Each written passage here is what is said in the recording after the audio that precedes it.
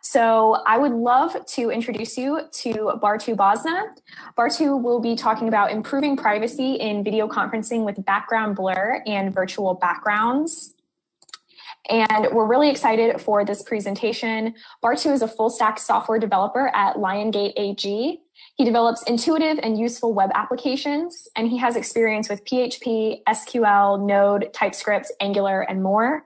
And Bartu is passionate about developing modern web UIs to generate business value for clients and believes that UX and optimized usability is key to that.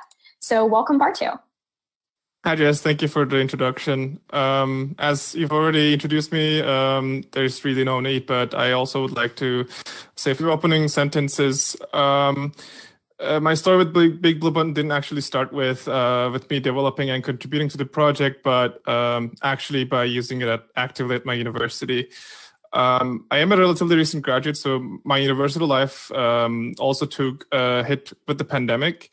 And as a student, I was pretty clueless about how I was going to communicate with my lecturers and interact with them, and quite scared too, because I was a student that learned a lot during a lecture. And emails obviously weren't great communication tools when it came to lectures, and it came nowhere close to being at a lecture hall and interacting with the lecturers. However, at the time, we used Moodle actively, and as Fred mentioned earlier, BigBlueButton is actively used in a lot of Moodle instances, and that's where I met BigBlueButton for the first time, actually. It provided a great opportunity for my studies during such a difficult time. And at that moment, I had no idea that I would contribute to such a great project in the future. So it's great. It's a great feeling to give back to the community who has provided me with such a great tool in the past. So thanks, everyone, for making such a great project happen. Right. So who are we at Liongate? We're a consulting company based in Munich, Germany, with our two offices located in Ratingen and Munich, both in Germany. We provide custom cloud solutions for our clients. And as you can see on your screens, our clients come from many different industries. Therefore, many of them have different needs, and things need to be tailored for them specifically. As one of our main focuses, we also operate an online teaching platform where we use BigBlueButton. And I will also show that platform in the following slides, as we already have a version of BigBlueButton with the virtual background and virtual blur enabled. So what is the challenge and how did we tackle it? Well, at the time of looking at the challenge, officially BigBlueButton didn't support virtual backgrounds or background blur. It is still officially not released, but it is planned to be releasing with 2.4. On the other hand, competitors, and by competitors, I mean platforms such as Zoom, Jitsi, Microsoft Teams, and Skype already support a feature for background blur and virtual backgrounds. So we also saw that there is demand for it, as we've heard from our customers, and also the GitHub issues of BigBlueButton. But we had very big questions. So where do we begin? How does this virtual background thing, blur, work? What exactly do we need? At the time, we had no experience with solving such a problem. And also, we didn't have experience working with BigBlueButton as a contributor as well. So how did we tackle it? Well, the first thing to focus could be quoted as, others have done it, don't reinvent the wheel.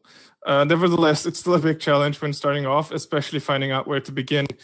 Firstly, we read through the issue discussions on BigBlueButton's GitHub, and so that there are mentions of using libraries such as BodyPix, MediaPipe, and TensorFlow. And these were completely foreign to us at that time. BodyPix, unfortunately, wasn't using a performant model. I'm saying unfortunate because it could have been the easiest model to integrate into BigBlueButton. So we looked at other alternatives, and during our search for alternatives, we saw a mention of two very important projects, namely Jitsi's integration of virtual background, and also a link to where they have been inspired from, which is a library. It's a repository made by a GitHub user, Volcomix. And he made a great repository that we could also use in our projects. Both Jitsi and BigBlueButton are now profiting from this in a technical sense. Seeing a successful implementation done by Jitsi, it made us focus on adapting and implementing their approach to BigBlueButton. we hadn't contributed to BigBlueButton, so we also had to spend our time and effort into studying the source code and the implementation for BigBlueButton. Implementing into the BigBlueButton HTML5 client. Firstly, well, in the end, we decided to follow Jitsy's approach, as I mentioned earlier, and we had to use Google MediaPipe meat segmentation model. This model was offered as a TF Lite model only, and at the time of integration, TensorFlow.js library, which offers a lot of ease of use for JavaScript developers, barely supported TF Lite models. And there was a separate library for it, but unfortunately it was in alpha and I couldn't get it to work with BigBlueButton. It is, as far as I'm aware, it's still in alpha. The model we used is from early January, before Google switched the model from Apache license version 2 to Google Terms of Service. So there shouldn't be any licensing issues, as the version we're using was open source at the time we took it. As our approach was to follow Jitsi and therefore Volcamix, and build a TF Lite model into WebAssembly. You can see the steps for this on your screen. Also, more on this could be found on Volcamix repository, which is also found on the README file for our pull request. The WebAssembly code couldn't be loaded and read easily, just like any other resource on BigBlueButton. So we had to provide a new Meteor connection handler, so a new endpoint on BigBlueButton, to provide the WebAssembly file with the required headers for proper loading, because the MIME type was not supported by Meteor out of the box, so we had to provide the proper MIME type. After loading the models in the WebAssembly file, we could then use them to manipulate the camera input and draw on a canvas element. So I will show you this really simple diagram. It is extremely simplified, but you can see what we do is we load the WebAssembly file and the TF Lite model in our service. This whole red box is what I call virtual background service. It's a class. And then we apply the selected background effect onto the user camera stream. And then very simply, we return the stream with the manipulated video input. This is very, very simple. As a side note, also, we have two models. One of them is the regular one, and the other one is only used when SIMD is enabled. And you can enable SIMD on Google Chrome. I'm not sure if other Chromium browsers support it, but as far as I know, Firefox does not support SIMD yet. So going into a bit more detail, there are two key functions. The first block in the previous slide also initializes the virtual background service as it is loading the model. This initialization is done by a function called createVirtualBackgroundService. And as a response, we have an instance of virtual background service class instance. And during this initialization process, we have virtual elements to do our processing off screen and bind event handlers. The second function here is start effect, which is a member function of virtual background service. And in order to call this function successfully, we need the video stream of the user. And the stream that is passed in must be of type media stream. And once we have the stream, we can use some local functions to do the magic using the model and pass the manipulated stream back to where start effect function has been called from. For a video preview, this is very simple. We just replaced the HTML5 video object HTML5 video element source object with our manipulated stream. Things are a little bit more complicated when it comes to using the stream to share it with the other users on the conference, which I will also get to soon. So how do we show it to the user? Well, after we receive the manipulated stream, we can replace the stream of an HTML5 video element, as I mentioned before, to show the result locally to the user.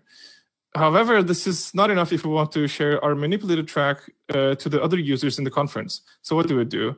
When the user selects a virtual background, we save the user preferences in the application state. So the ones here that are familiar with React and state management, we have states and props that take care of the state management and some functions to manipulate things around. Afterwards, when the user decides to share their camera, we replace the WebRTC track during initial call to instantiate WebRTC connection in case virtual background information exists, which is the information that we stored earlier about what the user selected. This happens in the video provider component. If virtual background information doesn't exist, WebRTC peer connection with the user camera stream is instantiated instead. So no manipulation, just directly the user camera stream. Almost everything I've been explaining can be done in the video preview component, as you can soon see in the screenshots. There are multiple backgrounds available for selection, including a blur effect. We can disable the effect by either going back to the video preview or directly from the list item menu by clicking on our name under a camera box, which I will also show. I'm almost 100% certain that a lot of you don't know that there is a menu under the camera box, because I also didn't know when I started developing. It is also possible to re-enable the effect through the same menu and also enable a blur effect in case the video preview component has been disabled. Virtual background feature also supports multiple camera streams at the same time, which I will also show during my demonstration soon. And we have some configuration settings for when you deploy it on your servers. There's also fallback. So if you don't have these settings, there's default hard-coded stuff in the code, so it will not break your installation. There are multiple new parameters that can be adjusted on settings.yaml file related to the virtual background feature.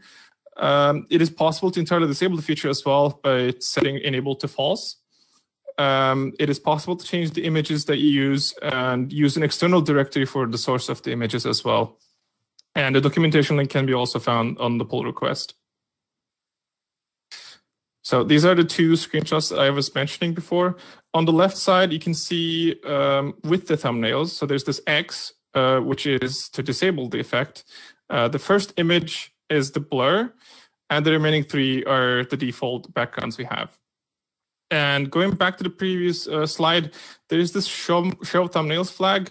So if we disable that, if we set it to false, then we'll see a drop-down menu like this. So in case you guys don't want to show the images like this, and you don't want to deal with thumbnails, then you can just use this drop-down menu instead.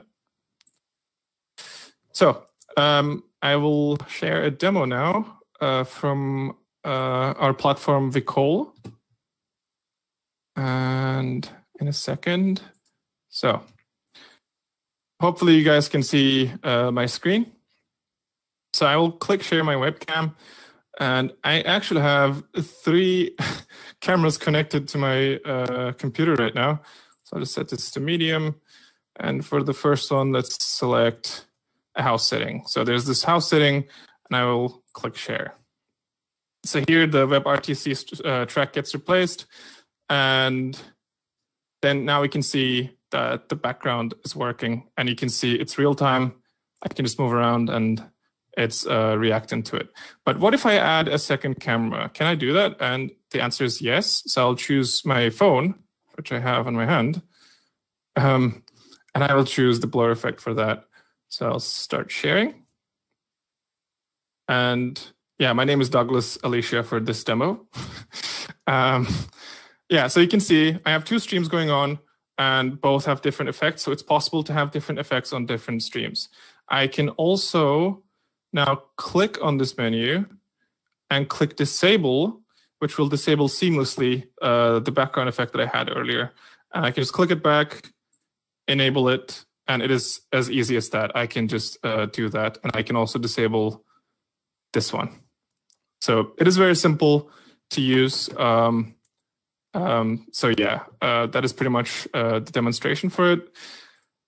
And I can stop all tracks. Going back to the slides, coming to conclusions. So in the end, the feature is supported on multiple browsers and platforms, including Android and macOS devices. So from the reports we've seen, and I've also seen it myself, the feature doesn't function on macOS Safari, but it does on Chrome on macOS. I unfortunately don't have a MacBook, so I couldn't test it during the development process. So in case anyone wants to look into it and give feedback, I'd appreciate it. They currently use the feature, as you've seen, on our teaching platform, Vicol, where I've shown you the demonstration. You can also go there and try it out yourself. The link will be on the final slide. The pull request is available on GitHub, so you can you feel free to just go check it out, write a comment, ask questions, or give feedback. I'd really appreciate that. Unfortunately, iOS is not supported due to platform-specific limitations. And the limitation is due to Safari on iOS not accepting a video element as an input source for a function we use to manipulate the stream. And the function is specifically called draw image on canvas rendering context 2D.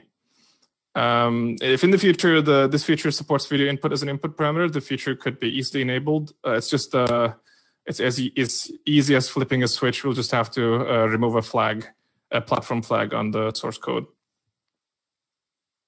So, any questions?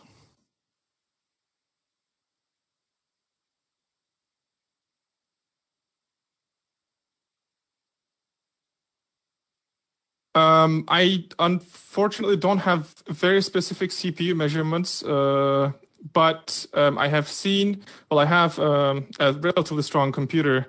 I have an i7 8th gen, and with SIMD enabled, I get up to 25–30% CPU usage on Chrome. So it is pretty good with SIMD.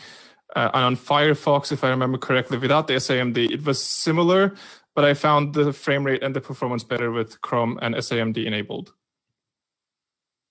Hans Ulrich asks, can you use a green screen to get a better keying quality? I unfortunately don't have a green screen, but I have seen from presentations during this week that people already use green screen without this feature and set their own virtual backgrounds. So it could be possible, but it needs to be tested. I haven't tested it myself. Okay, Leon asks, how strong is CPU and bandwidth involved? Does it break down performance in the browser from students? It's only run locally. So if you're running the effect on your system, the effect gets transmitted to the other users, but it will not be run on their computer. So all the calculations are done on the client side. So it's only your computer that is getting affected, like the client that is changing their background. Okay. Reimar asks, does that need an NVIDIA GPU? It does not need a GPU if you're using CPU rendering. Okay, fantastic. And there's a bunch of really supportive comments in the chat and on YouTube showing support for this feature. Bartu has put up his contact information. You can contact him at bartu.bosna@liongate.de. And there is a link to the virtual background demo right there on the screen. Thank you so much, Bartu, for presenting. And I'm sure Bartu will be sticking around in the chat if you have any more questions for him that you think of. And yeah, so I would love to introduce our next presenter in this session, who is Klaus Herbert. Klaus, feel free to turn on your camera and your microphone, and we'll get your presentation loaded. Thank you again, Bartu. Yeah, thank you, Jess.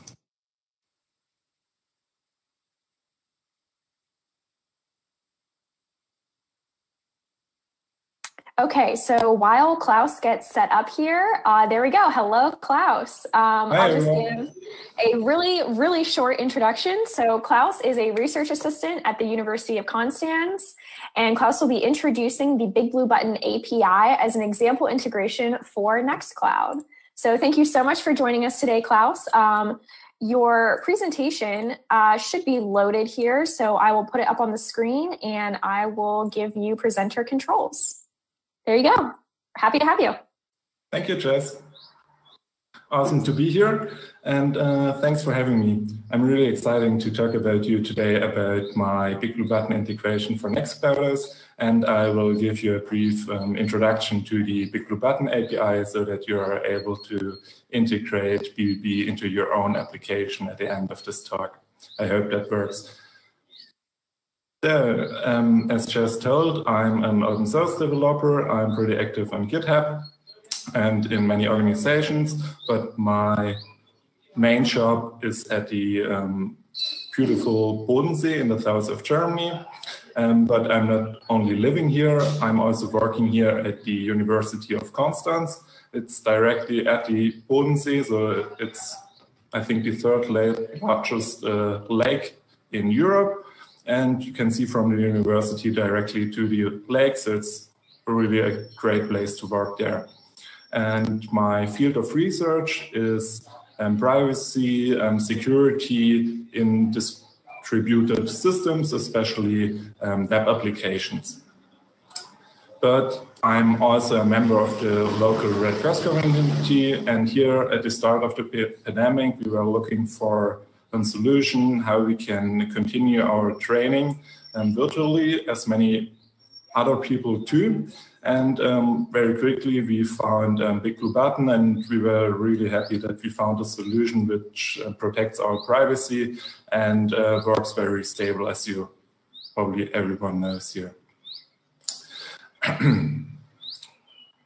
But we had one issue or one demand, because we don't want to use an extra front end. So green light was no option for us, because everyone already has access to our cloud. So we have a NextCloud setup where we have email, we have images, and a lot more very specific applications here for our local community.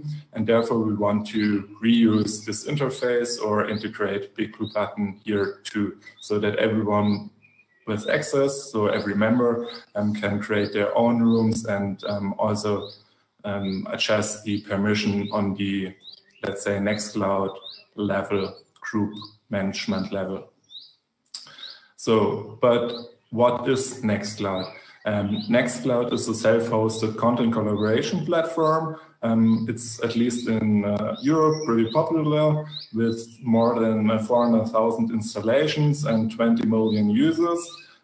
It supports real-time collaboration, but the root was really secure file sharing, and from there on it extended to an alternative to Google Docs, for example, or Microsoft Teams and so on. It's completely open source and really community driven. This means even the enterprise modules are open source, so you can hack into everything and adjust it to your needs, even in the enterprise section. I think also it's a great example for how open source business can be successful, and it's a pleasure to use, because it's also very focused on security, usability, and so on. But enough advertisement. How is my integration looking? So this is basically the administration view. You have only a list of rooms, and you get very quickly an overview about the configuration of each room. So for example, in the access column, you see directly which access mode every room has. No surprise, you can configure every room, and I hope it's large enough for you to see. As probably every front end, we have the URL. As a special goodie, we have here a QR code, which can be enlarged if you click on it.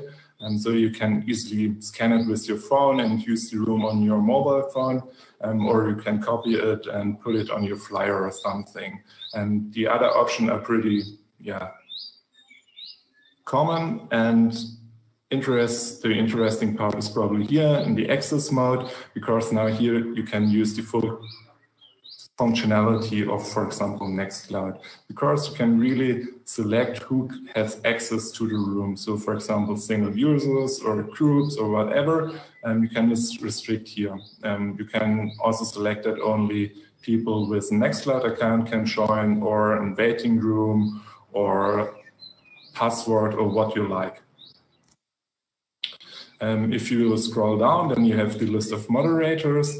And so this means those people will join this moderator access in BigBlueButton. But we have a special mode which is called admin. So this means admins are able to change the configuration of the room, but they have the same skills in the room than a normal moderator. Something which I think Greenlight doesn't have is moderator access via URL. So this means if you invite someone to the room, or for example, you want to bootstrap a session with someone external and you're not attending the session, so that you can upgrade them to a moderator, you can share the moderator URL with them, and everyone with knowledge of that URL is a moderator in the room. The last three options are also a bit special. So we have the listen only option, means if you disable this option, there is no listen only mode in BigBlueButton. So if you know or you want that everyone is discussing in the session, then you can disable this option, and so everyone can directly contribute in the group, and you don't need to leave the call and join again, and so on and so on. And starting from BigBlueButton version 2.3, you can also skip the media check. So if you're a power user and you know everything is set up correctly, you can check the checkbox and skip that option.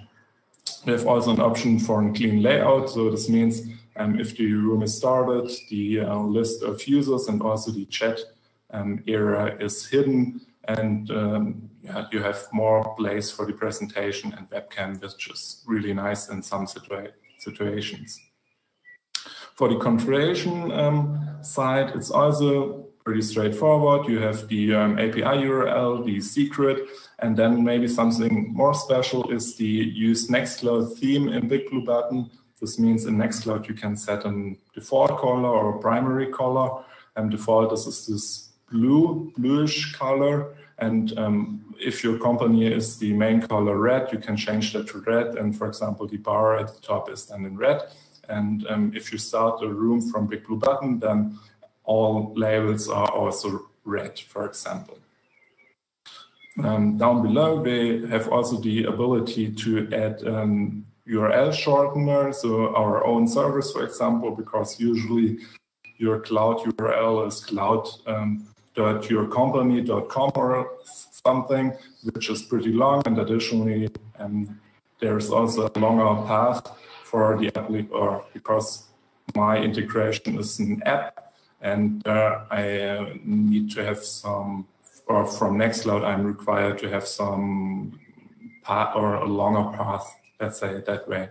So you can use here an URL shortener to get very short URLs.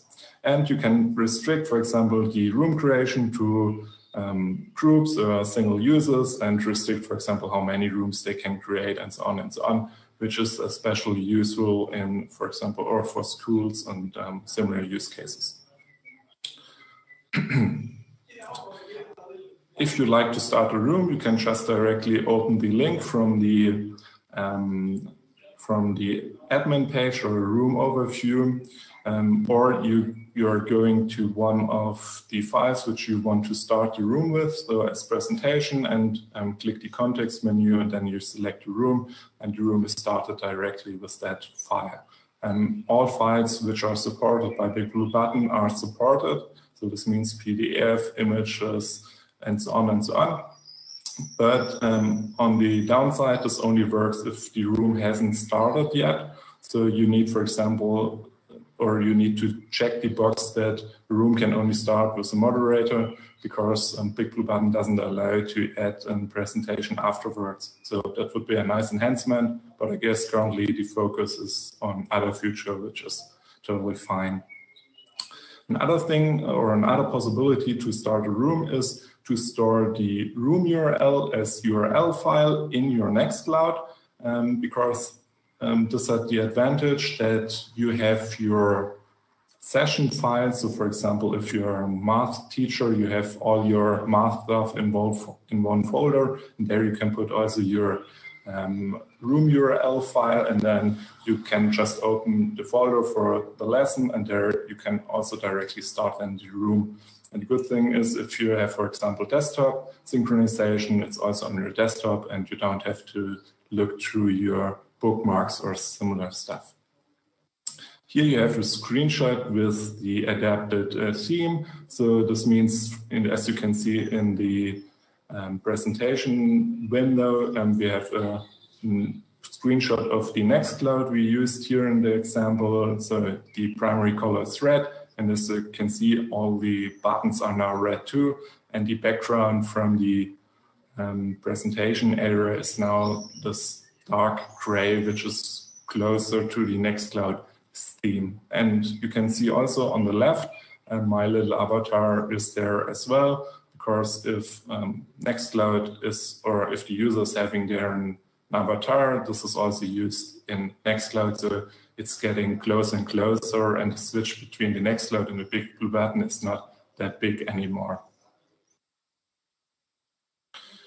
If you now want to try it and you think it's a good thing and you want to look into it in more detail, you can just go to the NextCloud App Store. So just search in your favorite search engine for BigBlueButton integration, NextCloud or something like that, and there should be the first hit should be my application.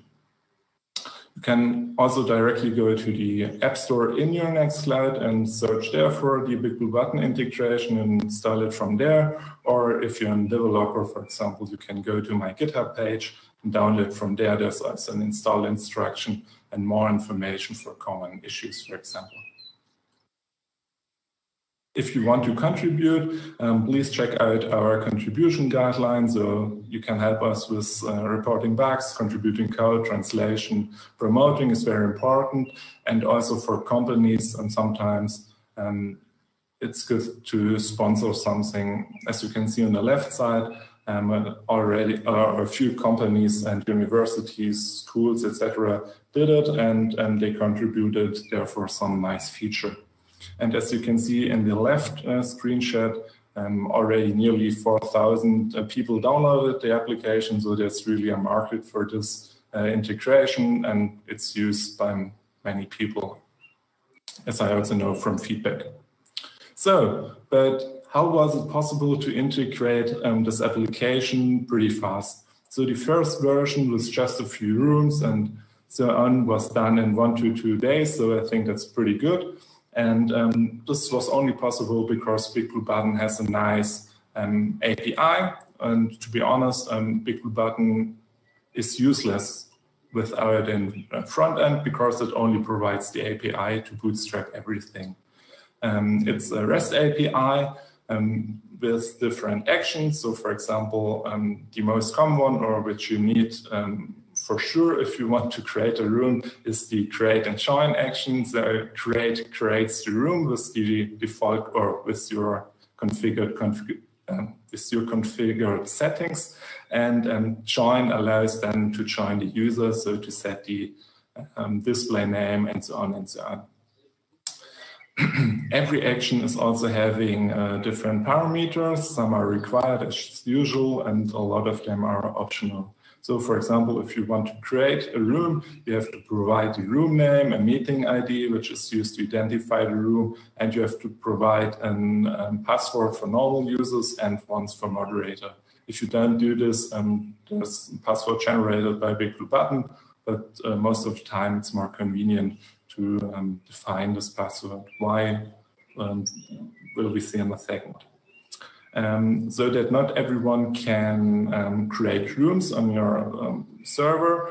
We need some kind of authentication, and this is the checksum in the BigBlueButton API, and the checksum is working as an hashed message authentication code, or that's what it is actually.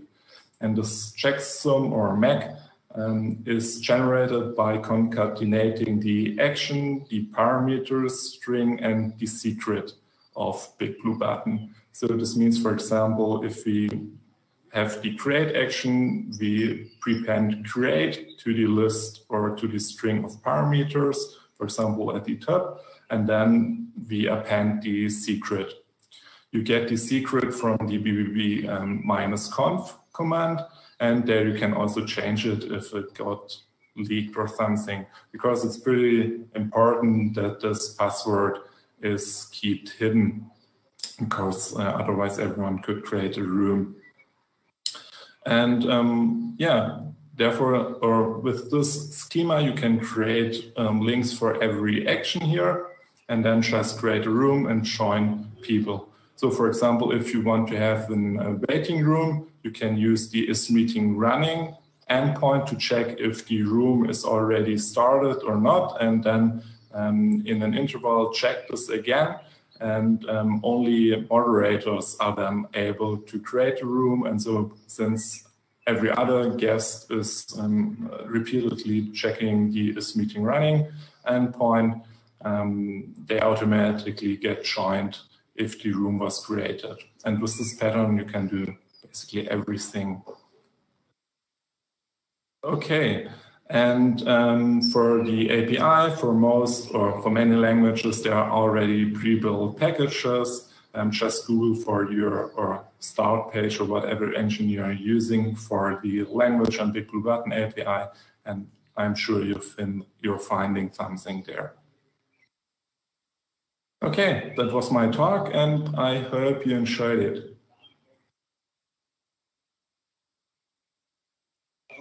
Thank you very much, Klaus. That was a really fantastic presentation, super informative, and thank you for taking the time to share all of your knowledge with us today.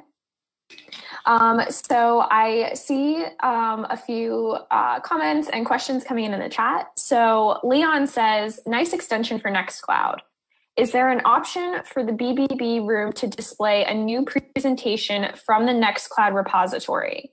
Can the chat or the shared notes be exported to, oh, he has a lot of questions. Okay, so we'll start with the first one. Is there an option from the BBB room to display a new presentation from the NextCloud repository? No. Okay, that was an easy one to answer. Yeah, if someone knows how this works, I'm glad to implement it, but currently I didn't find a solution for that. Yeah. Okay, next question from Leon is, can the chat or the shared notes be exported from the BBB room to NextCloud? I'm not aware of any BigBlueButton API to do that, so that's not possible yet. Okay. And is there a possibility to be directed to any website after the meeting is over? Default is to redirect to NextCloud, so there's no configuration option for that, but it's a nice idea. I will definitely put it on the roadmap. Okay. Fantastic. It looks like there's a few more comments coming in. I'll just run over, and doesn't look like there's any comments or questions on the YouTube at the moment. Bartu, who just presented, said, great presentation, Klaus. We use NextCloud as well. So that's some awesome crossover there between our two presenters in this session. Yeah, it looks like that's about it for the questions at the moment. Yeah, thank you so much, Klaus, again, for your presentation. And yeah, thank you everyone for attending. Like I said earlier, the recording will be made available at the end of the week. And yeah, follow us on social media at BigBlueButton, and remember to tweet about the conference with #BigBlueButtonWorld. Thank you, everyone.